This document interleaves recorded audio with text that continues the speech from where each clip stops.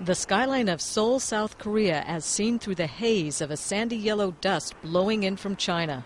The Korean Meteorological Association says the dust originated in the deserts of southern Mongolia and northern China and blew into Korea on a strong wind over the weekend. They've posted dust advisories across the country and increased that to a dust warning for Seoul, advising people to wear masks if they have to go outside.